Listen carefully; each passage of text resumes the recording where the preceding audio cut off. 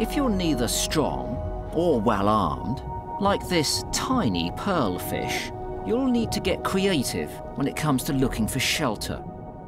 Perhaps set your sights slightly stranger. Enter the sea cucumber. Known as the vacuum cleaners of the sea, they move along the seabed, sucking in sand at one end and then expelling it out of the other. And it's this bizarre creature that has the solution to the pearlfish's accommodation problem.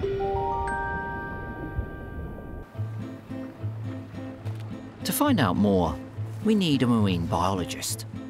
Pearlfish, they're little fish. They're quite vulnerable simply because coral reefs are full of hungry predators. You mostly would only see them out and about at night time, where they go out hunting for plankton, the little creatures that live in the water column. And then during the day, they need to find somewhere to hide. Well, all of that sounds fairly sensible, but where does the sea cucumber come in? So sea cucumbers have basically a hole at the front end and the back end. The front end is where the food goes in, and all sorts of things happen at that back end. It's where they breathe, it's where they will excrete the sand that they've been eating, any other kind of digestive material will come out, and it's also where they reproduce. So it's a kind of one hole does many things. And therein lies the clue, because the pearlfish makes its cosy home inside the sea cucumber's bottom. It has to be one of nature's weirdest living arrangements. But is this honestly the best real estate available to the pearlfish?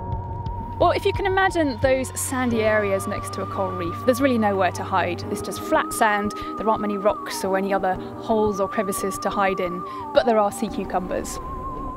Maybe, but whilst the pearlfish may have set its sights on a potential home, entry isn't always guaranteed. If a sea cucumber does have an idea that maybe there's a pearlfish around, it might close up its bottom, and so for a little while it won't be open for guests. If I knew there was a pearlfish around, I'd be closing my bottom too. But the resourceful fish has a solution to this problem.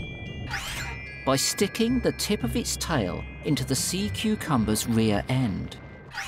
The pearlfish cuts off its oxygen supply, knowing that the sea cucumber will have to open up to breathe eventually, and when it does, it's home sweet home.